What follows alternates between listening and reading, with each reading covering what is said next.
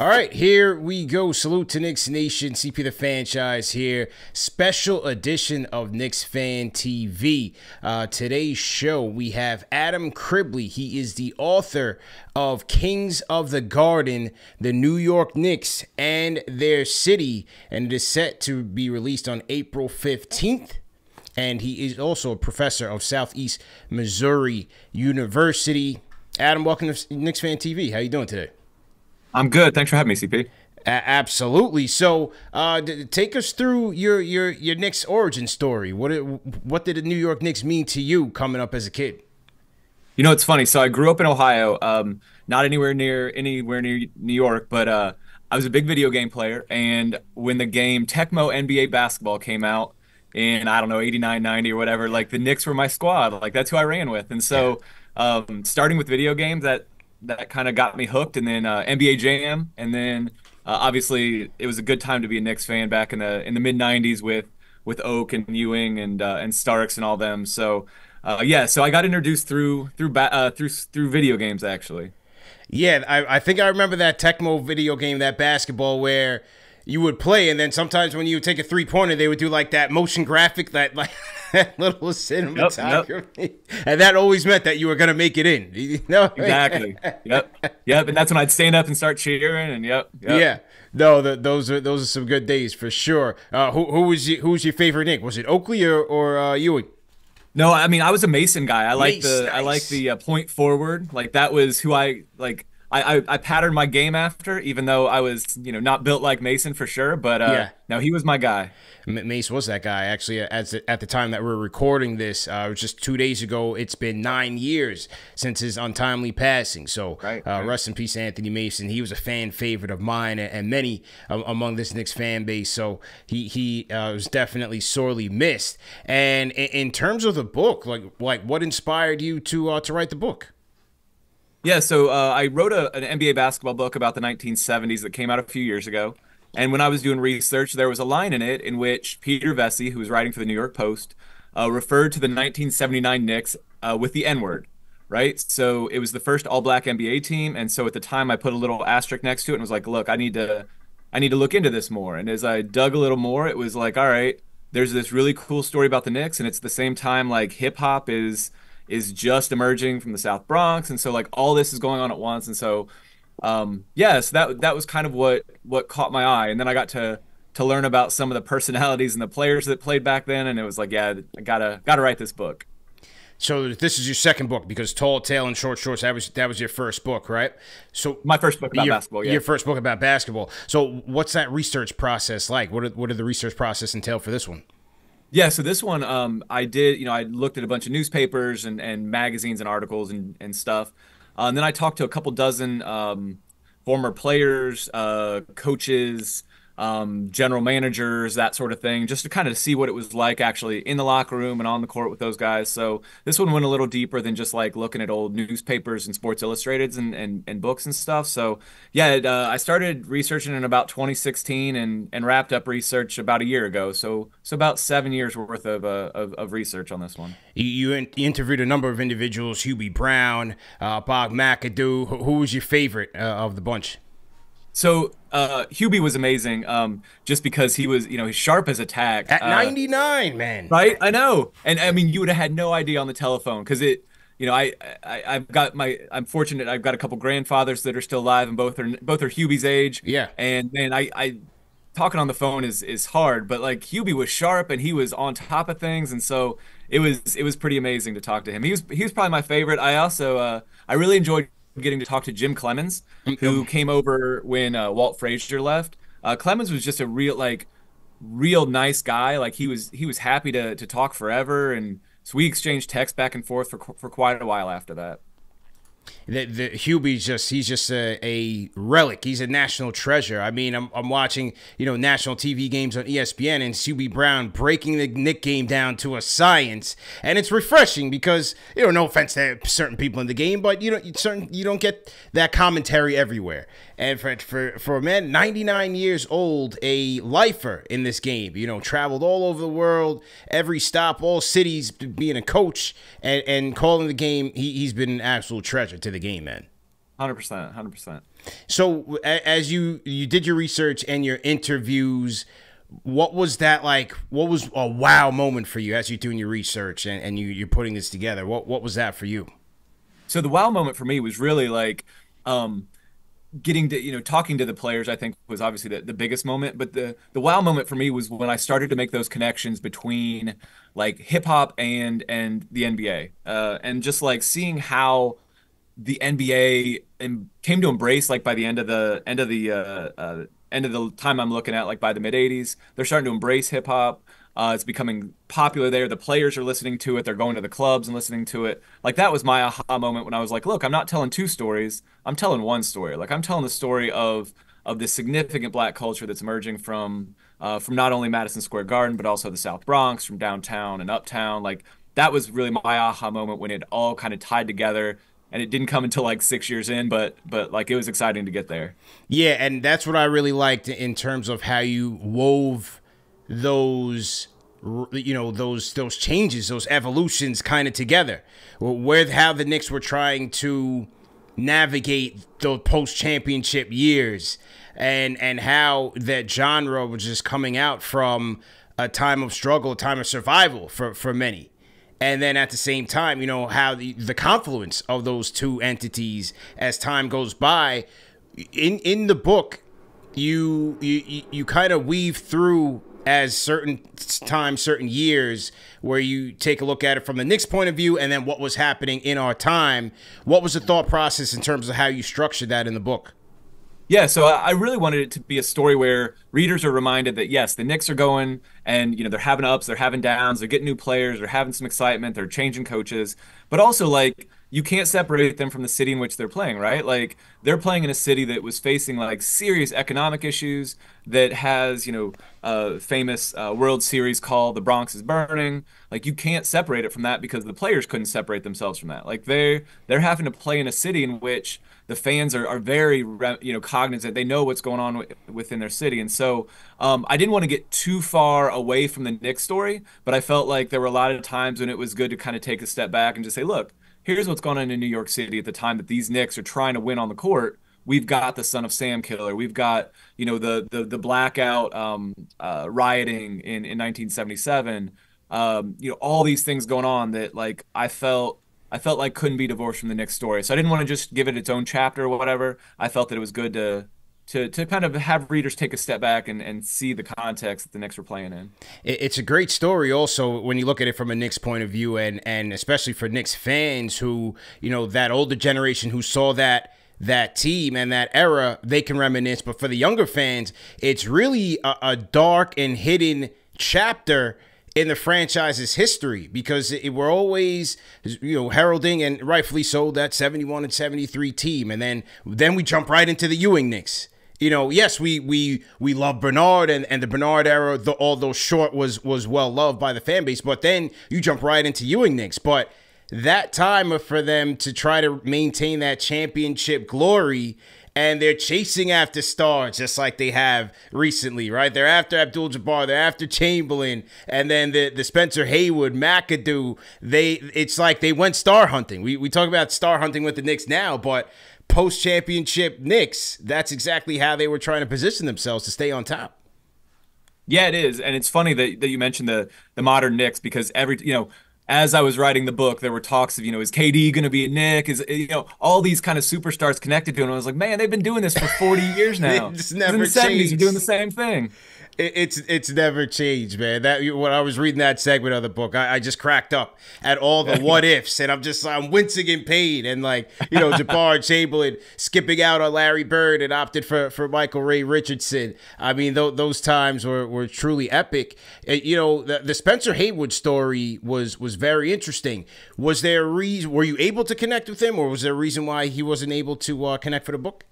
Yeah, so I got his phone number, and I sent some texts. I called him. He didn't answer the phone. I left messages. One time he picked up, and I tried to give him my quick, like, Mr. Haywood, this is Dr. Adam Cribley at Southeast Missouri. I'm giving him my 30-second elevator pitch. And I don't remember his exact words, but it was basically like, I don't want to talk to you, and hung up, and it was fine. Like I get that. And he's, fortunately with Spencer Haywood, he's written a number of autobiographies. So you kind of get a sense of what he thought. But yeah, I would have loved to have been able to talk to him just because, I mean, he's such a central story or a central character in my story, and it was a shame I wasn't able to connect with him. For sure, and he's traded around the same time. Bob McAdoo is another figure who a lot of the older generation always say, like, man, if you guys were to see this guy live, I mean, he was an absolute beast. What were your conversations like with Bob McAdoo, a well-respected figure around the NBA even till today? Yeah, he was very gracious.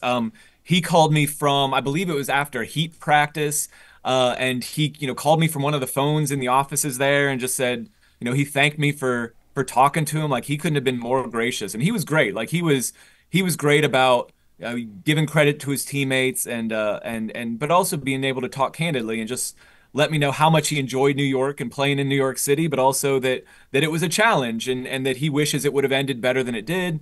But that he was grateful to get the opportunity because he goes from there to he ends up being an important player for the Lakers in their championship run in the '80s. So he was very grateful for all the opportunities he'd had. But yeah, he was amazing to talk to, and he's one that, like, I pulled the phone away from my face, and I whispered to my wife, I was like, I'm on the phone with Bob McAdoo. And she's like, I have no idea who Bob McAdoo is, but I was really excited about it.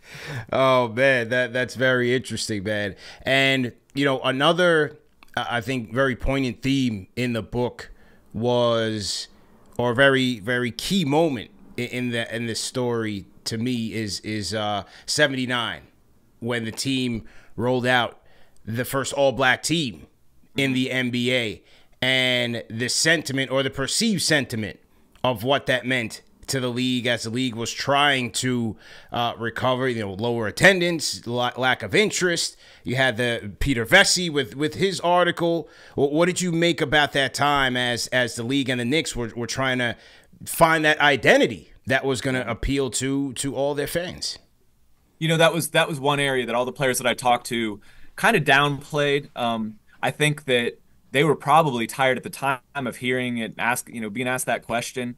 In hindsight, I mean, it's something that we rightfully celebrate, right? That the league would have an all-black team, and at a time, again, that's so significant in New York City history. But yeah, I mean, looking back, it's incredibly important. But at the time, it was very heavily debated as to whether it was a good thing or a bad thing, because there were legitimate questions. Owners were concerned about ticket sales. And ticket sales, as you mentioned, fan interest in the NBA was dropping. And of course, the easy scapegoat is to say, well, there's too many black faces on the team. And so that, what was interesting then, since then, is that, like, the NBA is growing, the last 5 to 6 years is growing across all fan groups.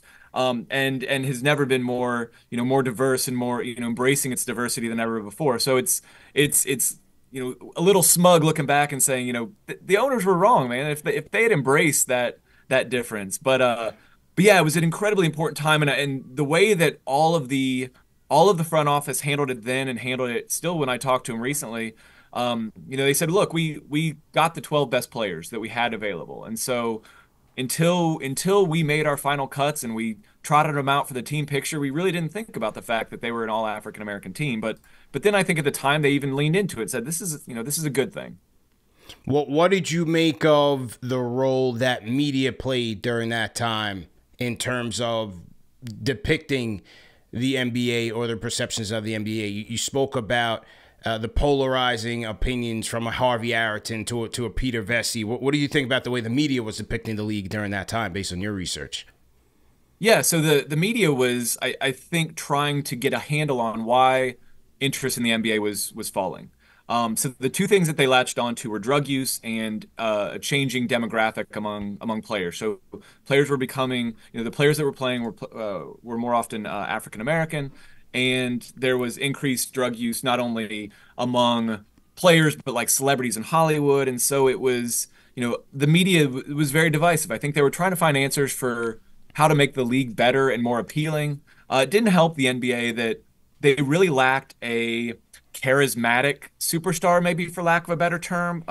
So the best two players in the NBA for most of this period were probably Dr. J, Julius Erving, and Kareem Abdul-Jabbar.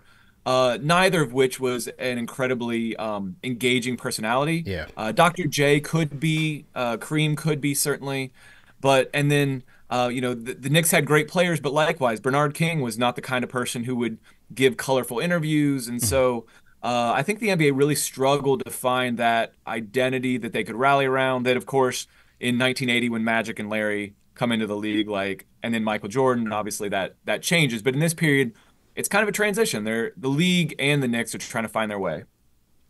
You know, from a hip hop angle, I loved the various anecdotes as you profiled the various artists from Kool Herc, whose original name was a derivation of Walt Clyde Frazier.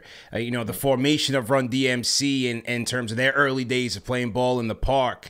You know, those early days of depicting how important basketball, the role that basketball played in the formation and the rise of hip hop. How did you find your research when you wrote about that in your book? Yeah, so I started out just kind of thinking, all right, this happens at the same time. But then the more I got to look, and it was like, all right, they're playing when these guys are playing in when the hip hop DJs or MCs or whatever you want to call them, when they're playing in parks. And the other thing going on in parks is pickup basketball. And so you had this kind of combination of there's basketball, there's rap music, there are people dancing, there are b-boys and b-girls like dancing to this, and that's all in the same space. And if it's too cold and they go inside to a basketball gym to play their shows. And so like they're always sharing the same space. And so I guess I was surprised at first, then later not surprised to see that basketball brought a lot of them together, and that these are especially young men, but young women as well, that loved playing basketball. They love music, and so they kind of grew up hand in hand. And so the spaces that they're using are really the same for both. And so there was a lot of overlap. Well, one of my guys who you mentioned several times in the book is the legend, the rhyme animal, Chuck D. He's the biggest champion of Knicks Fan TV. Every night when we do our post game shows, he's in the chat, vibing amongst the people, but he's in there as Chuck D, the Knicks fan, not sure. Chuck D, the icon. And I love his humility in that way. But what I love doing these pieces, these historic pieces, especially as it relates to the culture, because his name is always in that midst in a number of interviews I've done, and I've made it a conscious effort that way because I want the younger fans to really understand his impact on the culture. I mean, and we talk about the game and the culture and that confluence. Chuck D's stamp on it was right up there, man. I mean, he was truly a pillar to the culture. Yep, absolutely. No, and he was one of a number of early and pioneering hip hop stars that really kind of embraced that connection to basketball, and obviously a lot of it's coming out of New York, so a lot of them are Knicks fans, and a lot of them are embracing the Knicks, and then you start to have the rivalry between Knicks fans and Lakers fans that over hip hop's in the mix of that, and it's interesting to me to see that kind of a big rivalry from the 60s and early 70s that continues and then becomes kind of part of the hip hop thing as well. But no, you're right. Like some of those early hip hop artists were incredibly important in that, not only the Knicks culture, but also that sense of like basketball and playground ball and all that was really central to it. For sure. And in the book, I thought what was also interesting was as you start at the NBA in the 79 era, really trying to find its identity towards, a mass audience, hip hop was kind of doing the same thing in terms of both of these traditionally black art forms trying to branch out and appeal to a wide audience. And you spoke about it from your perspective, what it meant to you as a kid. And what did you think about, how both of those mediums and those platforms was ultimately able to branch out to white America and to younger white audience to really tap into their fandom? Yeah, and so what happens, of course, is that these are powerful like local forces. Obviously, basketball's growing in popularity at that time, but hip hop was one of those things that just seemed almost counterculture. So it seemed like one of those. Again, in my household, my parents wanted nothing to do with hip hop or rap, and it's not that they said I couldn't listen to it, but it was more turn that crap off and listen to it in your own bedroom kind of thing. Yeah.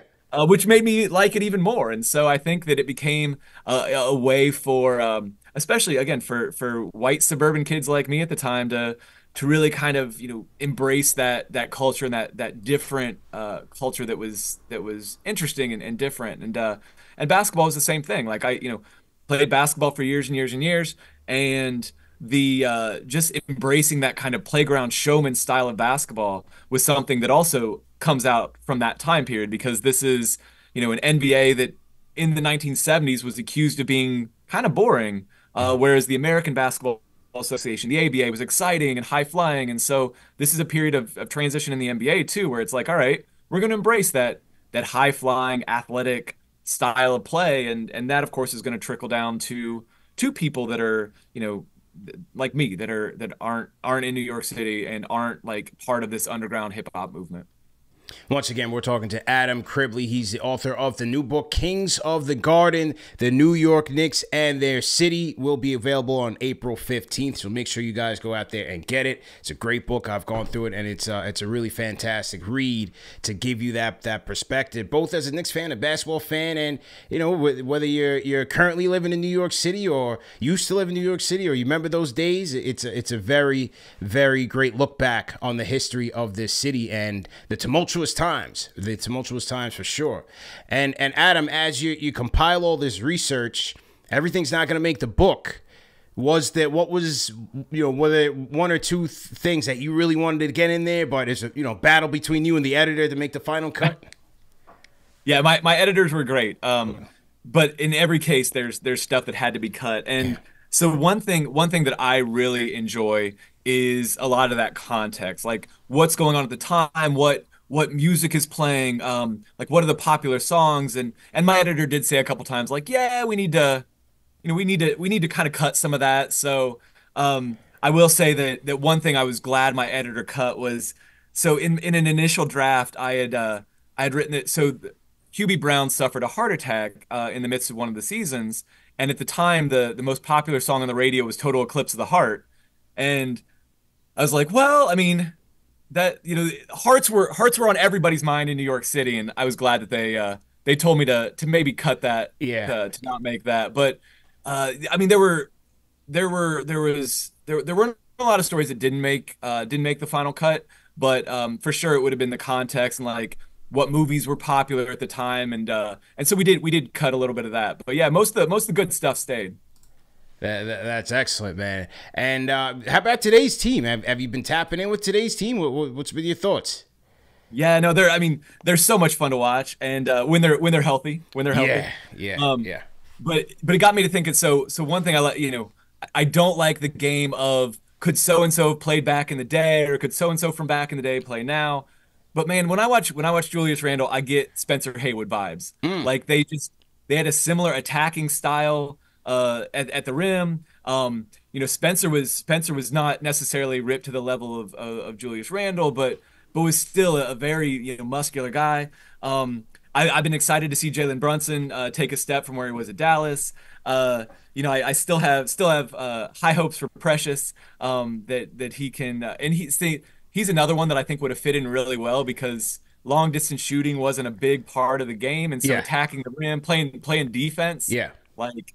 Again, to my video game roots, Mitchell Robinson's one of my favorite centers on NBA 2K. So the modern team is exciting. It's great to see excitement back in Knicks land, and I'm hoping that they turn it around. Even Josh Hart, man, sometimes he gives me like modern day Mason vibes, the way that he plays. It's always a struggle from the outside, but he's as physical as they come. He's always going downhill and attacking, and kind of that relentless motor.